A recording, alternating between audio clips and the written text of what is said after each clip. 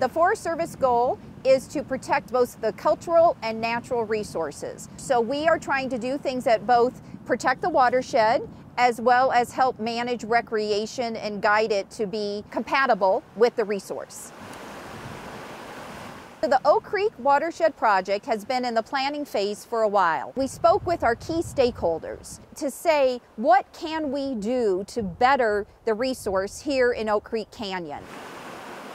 For a project of the scale, it can't be one entity working towards these goals. It needs to be multiple people. We all have different tools to bring to the table and different skill sets.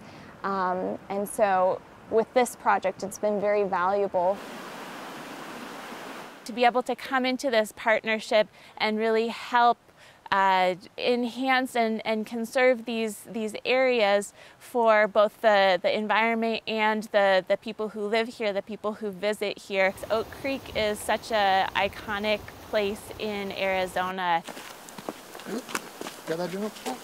This social trail rehabilitation project fit well with our objectives in working here in Oak Creek Canyon. We believe that we could achieve some meaningful water quality improvements by working with the forest and a number of other partners to rehabilitate these trails. Well, anytime that you can bring together multiple entities with this common goal, it's very important and very beneficial. All along Oak Creek, which is a perennial water and very important to our ecosystem. It supports many different animals and riparian areas that could not exist other places in Arizona.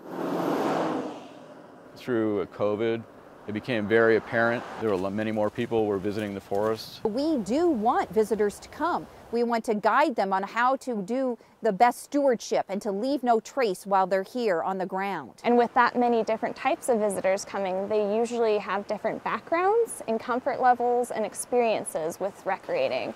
And they might not be aware of how they can have a negative impact on the riparian ecosystem by leaving litter behind. And more visitors certainly bring in more byproduct.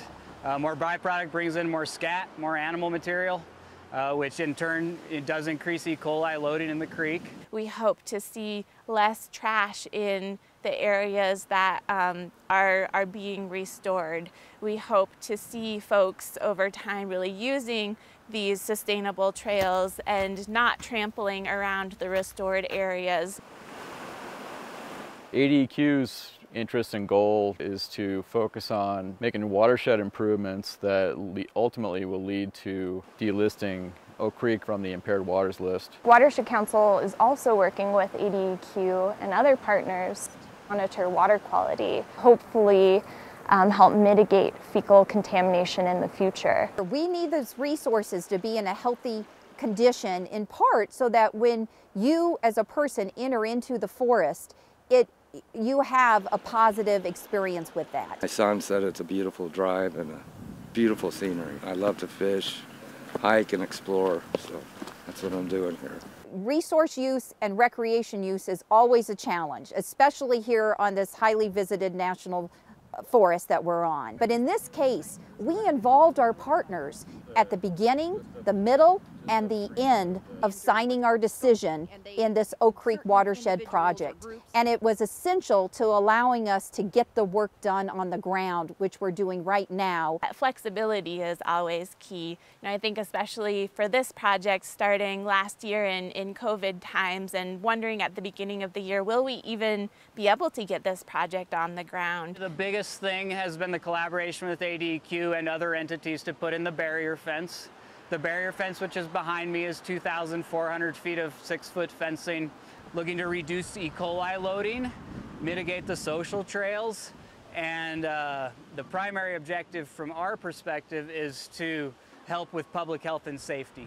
We really work best through collaboration, and in some ways we can't work any other way. I found that there was a very cohesiveness, that even though we each as individual groups had something different that we may have as part of our individual mission, that we were able to come together and overlap and agree on what was best for the resource and for the partnerships as a whole. I don't know that these things would have been accomplished without the partnerships and the collaboration that has occurred. It's a win-win in my opinion. We all benefit from a clean Oak Creek, and so we hope that with the proper education and signage and restoration projects, we're able to meet the needs of people who want to recreate on the creek while protecting it at the same time, and that they understand how they fit into that part to protect the creek while enjoying it.